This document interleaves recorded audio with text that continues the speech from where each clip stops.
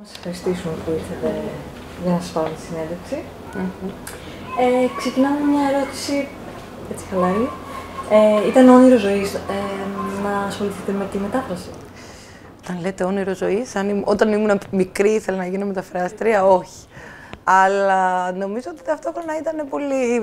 Αγαπούσα πάρα πολύ το διάβασμα και τη λογοτεχνία, οπότε νομίζω ότι φανταζόμουν ότι θα ήθελα να κάνω κάτι που να έχει σχέση με αυτά, άρα με μια είναι μπορεί και να ήταν. Αλλά θέλω να πω, όταν ήμουν παιδί δεν είχα φανταστεί αυτό ως δουλειά, δεν το είχα σκεφτεί, ας πούμε, καν.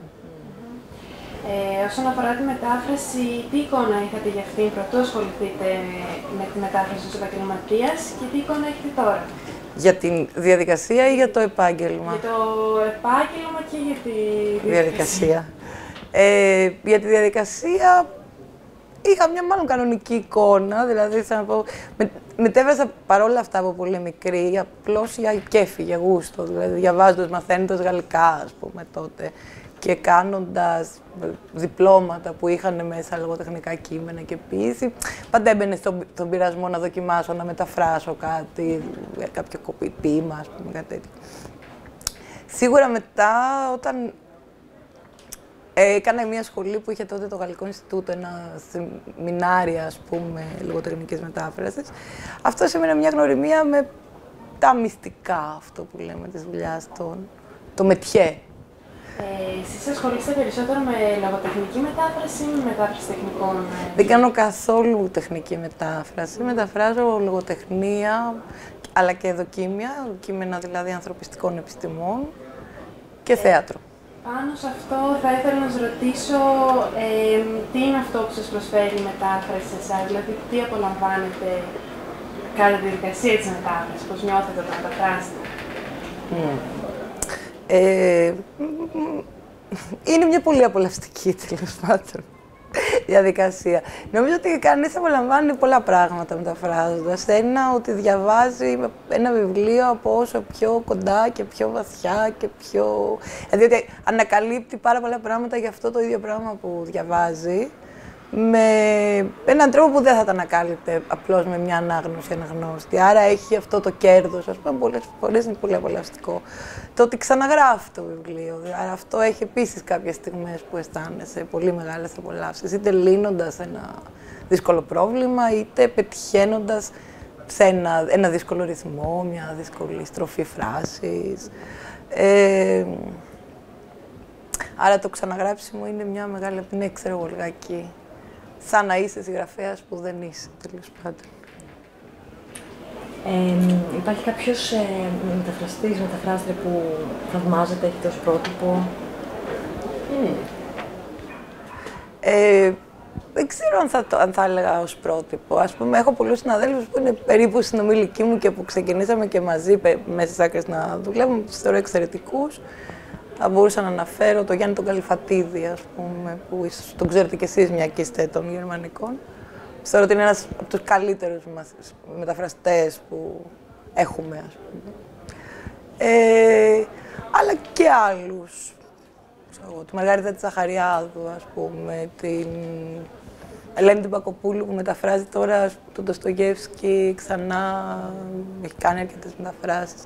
Νομίζω ότι πολλές φορές ζηλεύουμε και αυτό και τα κείμενα που κάνει κανείς. Περισσότερο, δηλαδή, θέλω να πω ότι ζηλεύουμε ένας τον άλλον όταν κάνει ένα βιβλίο που θα θέλαμε να μπορούσαμε, ενδεχομένως, γιατί εγώ δεν ξέρω γερμανικά, δεν έχω κάνει, δεν μπορούσα. Παρόλο που έχω μεταφράσει ένα βιβλίο γερμανικό, γραμμένο στα γερμανικά, από μεταφράσεις όμως, άλλες, αλλά επειδή το ερωτεύτηκα τόσο πολύ, αποφάσισα ότι πρέπει να το κάνω, πρέπει να το γράψω κι εγώ αυτό, οπότε το έκανα με μεσολάβηση. Πες. Τις γλώσσες που γνωρίζετε, από τις οποίες μεταφράζετε, τι σχέση έχετε με αυτές? Τι σημαίνει αυτό? Δηλαδή, μεγαλώσατε Όχι, γλώσσα? δεν είμαι δίγλωση και όλες τις γλώσσες τις έμαθα με τον πολύ παραδοσιακό τρόπο των μαθημάτων, φροντιστηρίων κλπ. Δηλαδή, γαλλικά έκανα από πολύ μικρή, όπως και αγγλικά. Παρόλο που στην αρχή δεν είχα διανοηθεί ότι θα μεταφράσω από τα αγγλικά, προέκυψα να μεταφράσω θέατρο αρκετές φορές. Δεν θα μετέφρασα λογοτεχνία, γιατί τα αγγλικά μου είναι χειρότερη από τις τρεις γλώσσες και δεν έχω το πλούσιο λεξιλόγιο που θα απαιτούσε η λογοτεχνία. Δεν έχω ζήσει κανονικά μόνιμα για μεγάλο διάστημα σε καμία από αυτές τις χώρες, δηλαδή που είναι μιλιέται η γλώσσα ως φυσική επίσημη γλώσσα. Νομίζω ότι περισσότερο τις προσέγγισα μέσα από το διάβασμα της γλώσσας παρά μέσα από την ενεργητική σχέση μιλάω τη γλώσσα. Έχετε κάποια άλλη απασχόληση πέρα από το τομέα της μετάφρασης, ενώ δουλεύετε και πάνω σε κάτι άλλο? Για πολλά χρόνια προσπάθησα να ζήσω από τη μετάφραση και από ό,τι άλλο πέριξε αυτή στον εκδοτικό χώρο, δηλαδή επιμέλειες κειμένων, εκδόσεων, διορθώσεις και διάφορα τέτοια. Τα τελευταία χρόνια έχω δουλέψει και ως δημοσιογράφος αρκετά. Πιστεύετε ότι είναι εφικτό να ζήσει κάποιος μόνο μέσα από τη μετάφραση, δηλαδή όσον αφορά τον οικονομικό? Όχι. Δηλαδή, τέλος πάντων, όχι από αυτή τη μετάφραση, αφενός, δηλαδή λογοτεχνίας, και όχι, τουλάχιστον όπως εγώ το έχω στο μυαλό μου, δηλαδή που δεν... Θα πω, υπάρχουν άνθρωποι που το κάνουν, που δουλεύουν πολύ πιο γρήγορα και που δουλεύουν λίγο με διαφορετικούς όρους. Εγώ συνήθως κρατώ πολύ τα βιβλία που μεταφράζω και είναι ασύμφορο, δηλαδή. Αναφερθήκατε στην επιμέλεια. Ήσασταν και επιμελήτρια. Πολλά χρόνια και εξακολουθώ σε γενικές γραμμές. Οπότε τη θεωρείτε απαραίτητη την επιμέλεια? Ναι, τη θεωρώ απαραίτητη. Γενικά. Και είναι και επίσης κάτι που μου αρέσει ακόμα και σε άλλα επίπεδα. Όχι μόνο, έχω δουλέψει ως επιμελήτρια μεταφράσεων για πάρα πολλές φορές, αλλά και ως επιμελήτρια σε κείμενα κυρίως και πρωτότυπα ακόμα. Δηλαδή, θέλω να πω, διορθώνοντας κείμενα άλλων, κάνοντας ενός τύπου rewriting, διάφορα τέτοια πράγματα. Επίσης, ποιες πιστεύετε ότι είναι οι δυσκολίες μετάφρασης και αν μπορείτε να μας δώσετε κάποιο συγκεκριμένο παράδειγμα που σας δυσκόλεψε πολύ? Ναι, δεν ξέρω να σου απαντήσω ακριβώς. Νομίζω δηλαδή ότι αν... γιατί μπορείς να πεις μια δυσκολία μπορεί να είναι και τα λογοπαίγνια, ας πούμε, που είναι κάτι που πάντα πρέπει να βρεις μια αντιστοιχεία. Αλλά δεν μου φαίνεται η πιο σημαντική δυσκολία της μετάφρασης. Νομίζω ότι η πιο σημαντική δυσκολία της μετάφρασης είναι τόσο διάσπαρτη στην ίδια τη δουλειά και στο κείμενο, που δεν είναι κάτι που εγώ θα εντόπιζα. Θα έλεγα, α, ναι, αυτό ήταν. Ας πούμε, τα δύο πιο δύσκολα βιβλία που νομίζω ότι έχω μεταφράσει είναι ένα μυθιστόρημα και μια συλλογή διηγημάτων του Χουάν Ρούλφο, που είναι δύο αριστουργηματικά βιβλία, στο πρωτότυπο τουλάχιστον. Και που είναι, ενώ είναι πεζογραφία, έχουν πάρα πολλά χαρακτηριστικά ποιητικά. Όχι με το πολυτρέχοντα, λίγο πανάλορο που λέμε ποιητικής γραφής, έχουν χαρακτηριστικά πώς γράφει κανείς ποίηση, δηλαδή την πυκνότητα, το ρυθμό, την ακρίβεια στην έκφραση.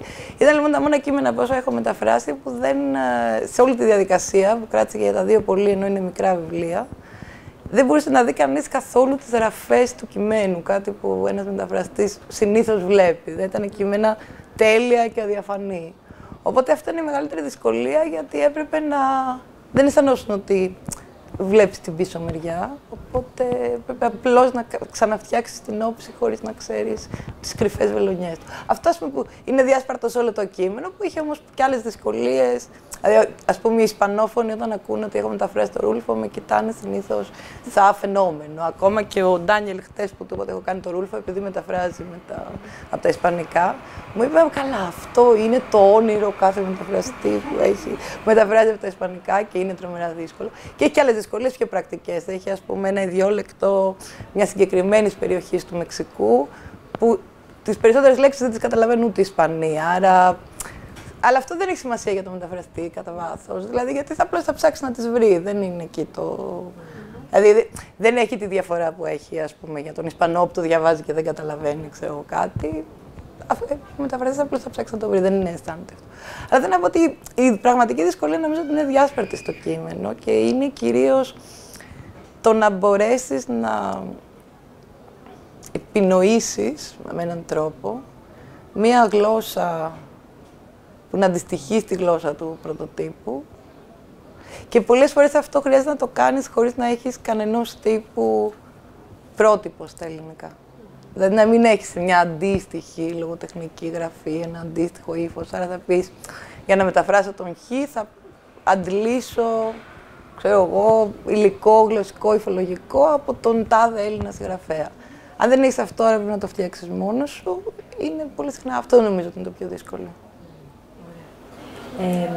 Έχετε σχέσεις με τους συγγραφείς? Με κάποιους ναι. Μετά τους στέλνω απορίες και τέτοια. Ναι, με κάποιους ναι, έχω σχέσεις. Κάποιοι είναι και φίλοι, ας πούμε, με κάποιο τρόπο. Συνήθως επιλέγετε εσείς τα έργα τα οποία θα μεταφράσετε ή είσαι στα... Και τα δύο συμβαίνουν πια. Στην αρχή όχι, δηλαδή στην αρχή μου τα δίνανε, τα επέλεγαν οι άλλοι, τώρα πια προτείνω και πράγματα και... Τουλάχιστον μπορώ να πω και όχι όταν κάτι δεν με ενδιαφέρει και ή να προτείνω κάτι που με ενδιαφέρει εγώ. Και όσον αφορά την κριτική πάνω στα έργα που μεταφράζετε, υπάρχει κριτική και αν ναι, πώς τη δέχεστε? Αρνητική εννοείς? Ας πούμε, με καλοπροαίρετη ή κακοπροαίρετη. Δεν ξέρω. Εγώ θα έλεγα ότι δεν υπάρχει πολύ σοβαρή κριτική της μετάφρασης. Στον ελληνικό τύπο τουλάχιστον. Άρα η κριτική συνήθως έχει μία... Ξέρω, ένα πράγμα που λέει καλή μετάφραση, κακή μετάφραση, ή τα πλούσια ελληνικά του τάδε ή του τάδε, απέδωσε με ρέοντα τρόπο. Όλα αυτά μου φαίνεται λίγο βλακώδη, για να είμαι ειλικρινής. Ας πούμε, εγώ έχω γράψει κάποια κείμενα, αλλά αυτό όμως, κριτικής μετάφρασης, όχι... Ξέρω, το κάνει... Για τις μεταφράσεις αυτές τις καινούργιες του Αλεξάνδρου, κάνοντας ένα κείμενο που αφορούσε όχι πια τον Ντοστογεύσκη, αλλά το πώς είναι σε σχέση με τις παλιές του Αλεξάνδρου, οι σύγχρονες μεταφράσεις, τι αλλάζει, τι προσφέρει κάθε μία στο άλλο. Γιατί όλο το έχω ξανακάνει για ένα έργο που είχε κάνει Τζέννη Μαστοράκη στο Ιατζή, ας πούμε. Αυτό σημαίνει όμως ότι δεν ασχολιώσουν με το έργο, που συνήθως είναι αυτό που κάνουμε στην ελληνική, ας πούμε, κριτικογραφία. Άρα, απλώς στο τέλος λες μια παράγραφο για τη μετάφραση. Συνήθως λοιπόν έχω αντιμετωπίσει μάλλον θετικές κριτικές, οπότε ναι. Τι ασώσα, το πιο αρνητικό, το οποίο θα πούμε επίσης είναι ενδεικτικό, δεν είχα μεταφράσει το Γλυκοπούλη της Νιώτης. Όχι ψέμα, ναι. Και εκείνη τη χρονιά κάνει 2 έργα, το Γλυκοπούλη της Νιώτης 4 κάνει, αλλά αυτά σου πες ότι γράφτηκαν. Και το σπίτι της Μπερνάρντα Άλβα. Στο οποίο με έγραψε ο Γεωργουσόπουλος κάτι του τύπου η μετάφραση της κυρίας Γιαννοπούλου δεν με συγκλώνησε. Αυτό δεν το θεωρώ κριτική, δηλαδή στην τελική δεν είχα και κανένα λόγο να τον συγκλονίσω προσωπικά. Ενώ στην πραγματικότητα προσφερόταν πάρα πολύ, αν ήθελε κανείς να το κάνει, να δει τη μετάφραση του Γκάτσου και τη δική μου, είτε να δει τι είναι η κάθε μια. Δηλαδή αυτό ήταν το ενδιαφέρον, αλλά αυτό θα πρέπει να κάνει κανείς ένα άρθρο μόνο γι' αυτό. Δηλαδή, τι αλλάζει από αυτό που κάνει ο Γκάτσος, ο Σλόρκα, ασχέτως αν είναι τα μεγέθη διαφορετικά, ενδεχομένως, μη συγκρίσιμα ή δεν ξέρω τι. Αλλά είναι διαφορετικό να μεταφράζει το 2010 εγώ την Μπερνάρντα Άλβα και είναι διαφορετικό το 50 ο Γκάτσος. Υπάρχουν μια σειρά που τα ξέρετε, φαντάζομαι, εσείς όλα αυτά από τη σχολή σας και από τα μαθήματά σας, ότι μια σειρά χαρακτηριστικά πολιτισμικά, γλωσσικά και πολλά άλλα, ακόμα και των δύο διαφορετικών προσώπων. Δηλαδή, το πώς κάποιος το εντάσσει μέσα σε ένα έργο στην πραγματικότητα και πώς κάποιος το κάνει ως ένα επάγγελμα. Εγώ δεν είμαι κάποια που φτιάχνει ένα κόρπους, ας πούμε, μεταφραστικό, όπως κάνει ο Γκάτσος, με συγκεκριμένα πράγματα που του αρέσουν, του ταιριάζουν. Εγώ είμαι μια επαγγελματίας μεταφράστρια που κάνει καλά τη δουλειά της. Πώς πιστεύετε ότι μπορεί να βελτιωθεί η μετάφραση, τόσο από την κριτική μετάφραση που κάνει? Εννοείται σαν η ποιότητα των μεταφράσεων. Με καλή εκπαίδευση, σίγουρα. Δηλαδή, θεωρώ, ας πούμε, παράδειγμα χάρη ότι αυτό που έγινε και μέσα από τα πανεπιστήμια, δηλαδή και από το Ιόνιο και από κάποια τμήματα στα ξενόγλωσσα πιο συστηματικά τα τελευταία αρκετά χρόνια. Και αυτό που έγινε και στην αρχή με το ΣΕΤΕΛ στο Γαλλικό Ινστιτούτο και το ΕΚΕΜΕΛ στην Αθήνα, άλλαξε λίγο τα πράγματα και άλλαξε ενδεχομένως όσον αφορά το ΣΕΤΕΛ και το ΕΚΕΜΕΛ. Επειδή οι άνθρωποι που μας δίδασκαν και εμείς που διδάσκαμε μετά, γιατί μετά δίδασκα για αρκετά χρόνια, ήμασταν ταυτόχρονα επαγγελματίες μεταφραστές, υπήρξε μια σύνδεση και των μαθητών με των δασκάλων που μας πρότειναν σε εκδοτικούς οίκους. Εμείς μετά, όταν γίναμε καθηγητές, προτείναμε τους μαθητές μας, που ήταν λίγο πιο, δεν ήταν τόσο ακαδημαϊκό, ήταν μια σπουδή πιο workshop, πιο τέχνη, τέχνη με την έννοια του τεχνίτη. Οπότε νομίζω ότι άλλαξε λίγο και τον τρόπο που βλέπαν οι εκδότες τους μεταφραστές εκείνη η περίοδος που έγινε αυτό το πράγμα. Και νομίζω ότι αυτό είναι ένα πράγμα, το να... Και οι εκδότες να διαλέγουν με μεγαλύτερη προσοχή τους μεταφραστές, να δίνουν σημασία στη μετάφραση και οι μεταφραστές να είναι πιο εκπαιδευμένοι. Και αν πληρώνονταν και καλύτερα και μπορούσαν να κάνουν αυτή τη δουλειά χωρίς να πρέπει να κάνουν 15 άλλες ταυτόχρονα. Τώρα που αναφέραμε στους εκδοτικούς οίκους, ποια είναι η σχέση σας με τους εκδοτικούς οίκους, ειδικά σήμερα με την οικονομική κρίση και αυτά? Γενικά, εγώ θα ήμουν πάρα πολύ αχάριστη αν έλεγα ότι η σχέση μου είναι κακή, η σχέση μου είναι καλή. Και για... Ναι. Κυρίως επειδή για κάποιο λόγο σέβονται τις δικές μου παραξενιές, όπως τις καθυστερήσεις. Δηλαδή, ένα λίγο διαφορετικό τρόπο να το αντιμετωπίζεις. Και δεν είχα κάποια εξαιρετικά κακή εμπειρία, δεν λέω ότι ήταν όλες υπέροχες, αλλά δεν είχα κάποια εξαιρετικά κακή εμπειρία. Όσον αφορά την επιλογή του τίτλου του βιβλίου, τον επιλέγετε εσείς, επηρεάζεστε από κάποιον άλλον, το επιλέγει ο... Ποιος έχει τελευταία άποψη πάνω στο τίτλο? Εγώ νομίζω. Δεν μου έχει τύχει. Δεν έχει τύχει να σας το αλλάξει, ας πούμε? Όχι. Δεν έχει τύχει ποτέ. Νομίζω ότι ναι, όσο μπορώ να θυμηθώ, δεν έχει τύχει ποτέ. Και κλείνοντας με τελευταία ερώτηση, είστε αισιόδοξοι για το μέλλον της μετάφρασης στην Ελλάδα? Σε σχέση... Για τις μετάφρασεις των μεταφραστών. Δηλαδή θέλω να πω ότι είμαι αισιόδοξη σε σχέση με το μέλλον της μετάφρασης στην Ελλάδα, με την έννοια ότι θεωρώ ότι έχει γίνει καλύτερη τα τελευταία χρόνια, άνθρωποι ενδιαφέρονται. Τέλος πάντων, έχουμε αρχίσει να τη βλέπουμε λίγο πιο... και κάποιοι άνθρωποι να τη βλέπουν επαγγελματικά και ταυτόχρονα να ξέρουν και θεωρητικά πράγματα και να υπάρχει ένα τέτοιο τύπο ενδιαφέρον. Υπάρχει μια άνοδος γενικά στην ποιότητα των μεταφράσεων, θα έλεγα, και στα λογοτεχνικά βιβλία και πολύ περισσότερο στα επιστημονικά, που θεωρώ ότι είναι... Χωρίς αυτό να σημαίνει ότι δεν κυκλοφορούν και κακές μεταφράσεις. Αλλά ναι, αισιόδοξοι είμαστε προς αυτό. Προς το αν θα υπάρχουν άνθρωποι που θα καταφέρουν να επιβιώσουν ως επαγγελματίες μεταφραστές, είμαι λίγο λιγότερο. Δεν είμαι σίγουρη καθόλου. Δεν να πω, δεν βοηθάνε τα πράγματα προς αυτό. Και δεν είναι εύκολο να λυθεί, κατά τη γνώμη μου. Δηλαδή, είναι μια πολύ μικρή αγορά, έτσι κι αλλιώς, η ελληνική εκδοτική αγορά. Δεν είναι ότι ο εκδότης είναι ένας κακός, στιγνός επιχειρηματίας που σου δίνει, ξέρω εγώ, αυτά τα λεφτά, γιατί, ενώ μπορεί να σου δώσει πολύ περισσότερα. Ακόμα και τα περισσότερα που μπορεί να σου δώσει και να βγαίνει η έκδοσή του δεν είναι πολλά. Στις περισσότερες περιπτώσεις. Ξέρω εγώ, κάνει 50 τόσα βιβλία. Δεν θεωρώ ότι έχουν βγει δεύτερη, δεν ξέρω για όλα, αλλά δεν θεωρώ ότι πάνω από 20 έχουν κάνει δεύτερη έκδοση, οπότε πώς δηλαδή ο εκδότης θα μπορούσε να πληρώσει πολύ περισσότερα. Σίγουρα ξένοι εκδοτικοί οίκοι πληρώνουν καλύτερα, να το πω. Εξαρτάται από τη χώρα, μην είστε τόσο σίγουροι και εξαρτάται πάλι, γι' αυτό είπα και από την αρχή προηγουμένως ότι είναι μικρή αγορά, εξαρτάται από την αγορά του βιβλίου. Δηλαδή, επειδή εγώ είδα τις τιμές του Daniel Hahn στο site του και έπαθα ένα μικρό σοκ. Όμως, το βιβλίο που μεταφράζει τον Daniel απευθύνεται σε πάρα πολλά εκατομμύρια ανθρώπους. Το βιβλίο που μεταφράζω εγώ απευθύνεται περίπου σε 10.000 Έλληνες που αγαπούν την ανάγνωση και διαβάζουν λογοτεχνία.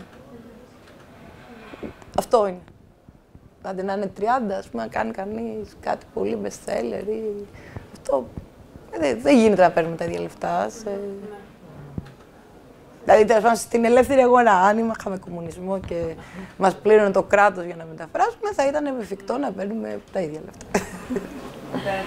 Σας ευχαριστούμε πάρα πολύ. Και εγώ σας ευχαριστώ.